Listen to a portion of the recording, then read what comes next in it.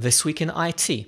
Imagine having an assistant for your entire team, automating tasks, managing meetings, and enhancing collaboration effortlessly. Microsoft has announced a big update to Copilot, which is based on OpenAI's ChatGPT, that is set to supercharge team productivity. So stay tuned to find out more.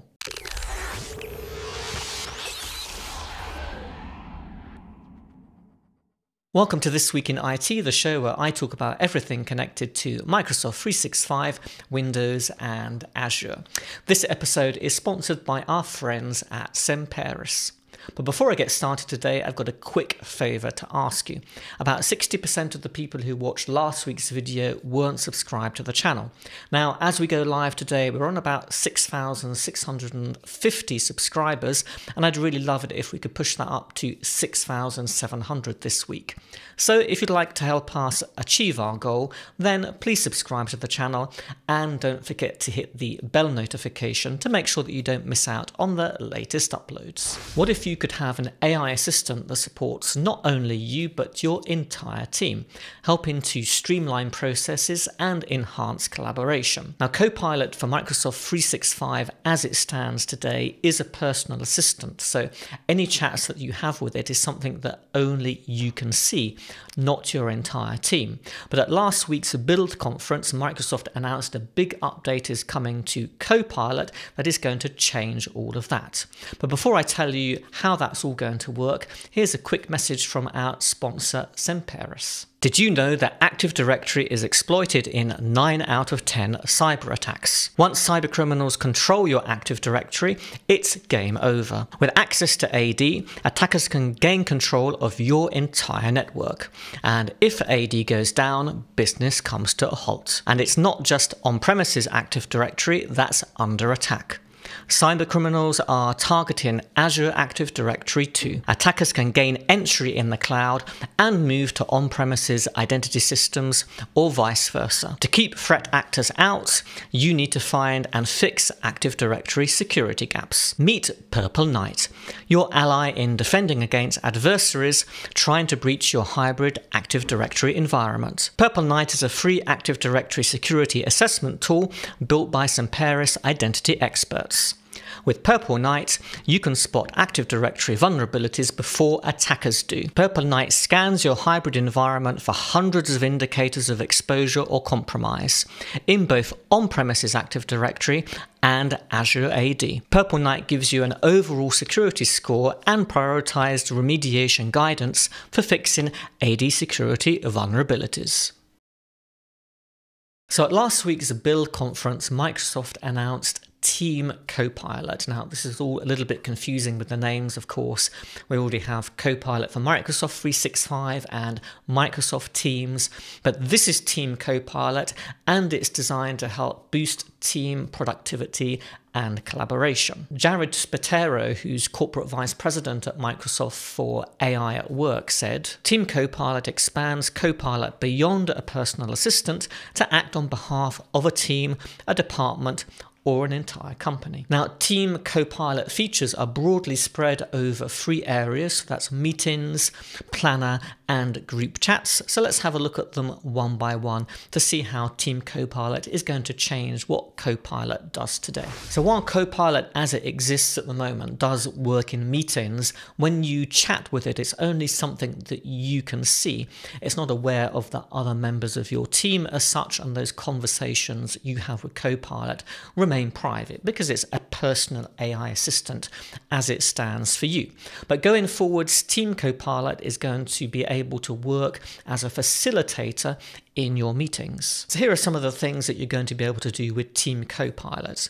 It's going to be able to take notes for you that everyone can edit and add to. It'll create follow-up tasks and actions for everyone to see, and it will share and manage the meeting agenda with the whole team. It'll help you to keep conversations on track by offering to set timers, so you time box any conversation to make sure that you actually get to the end of it, of course. And there's integration for Teams rooms meetings, so it doesn't matter where you're having the meeting, you will get access to these Team Copilot features. Now, just like I said with meetings, you can currently use Copilot in group chats, but it's a private conversation, and that's going to change as well with group chats. So you'll be able to add Copilot as a collaborator in those chats and ask questions and interact with Copilot and get answers that everybody in the team can see. And Team Copilot will be able to respond to questions based on the group chat and any files that are shared within it. Now, in terms of Planner, Microsoft have kind of already talked about some of this technology before,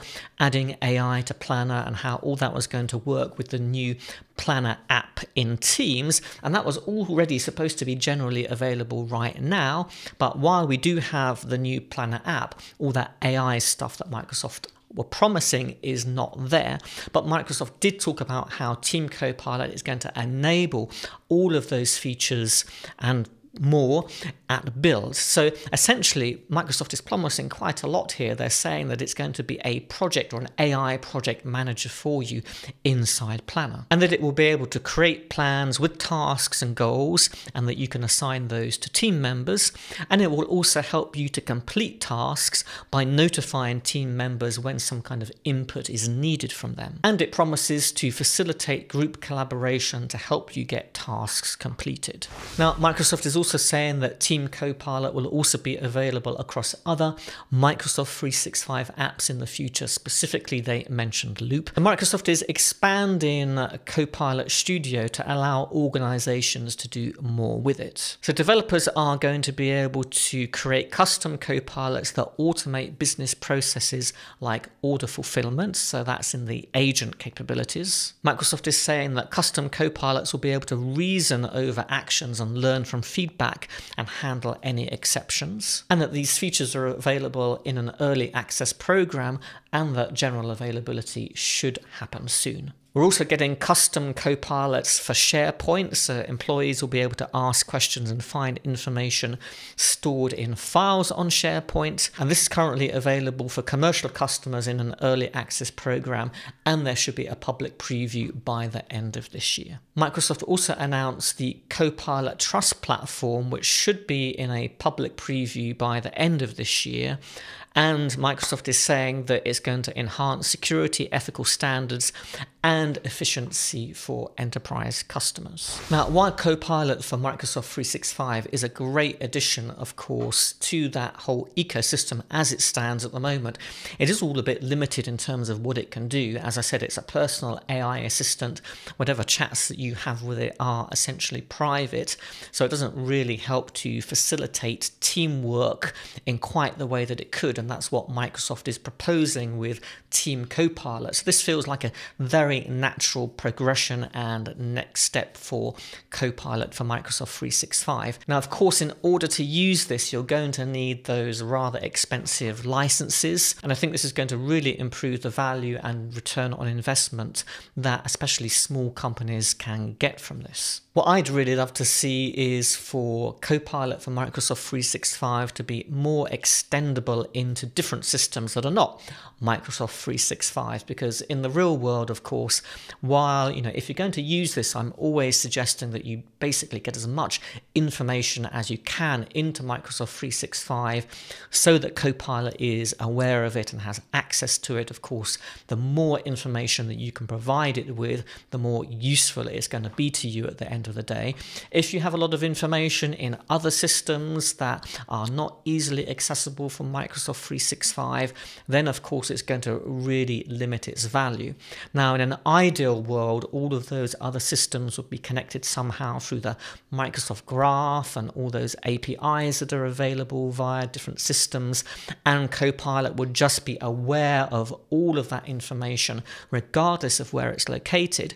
And going forwards, that might be something that's achievable for larger companies to work under those particular configuration circumstances, if you like. But for smaller companies, I think really you need to be thinking, we need to have everything within Microsoft 365. But, we've got to start somewhere. And I think that Team Copilot, as I said before, is the next logical step. So I can't wait to see all this become more widely available later in the year. Let me know what you think about Copilot for Microsoft 365. Are you currently using it at work? Do you think that Team Copilot is the next right step? Will it be useful for you? Let me know in the comments below. If you got value from this video, I'd really appreciate it if you gave it a thumbs up, because it helps us to grow the channel and get this video seen by more people on YouTube. I'd like to say once more a thank you to our sponsors, Semperis. I'm going to leave you with another video on the screen right now about some of the other announcements that Microsoft made at Build last week. Not least, of course, the new Windows on ARM devices that are going to rival the Mac M series chips, and one of the big new AI features that's coming to Windows 11. So do check that out. But that's it from me this week, and I'll see you next time.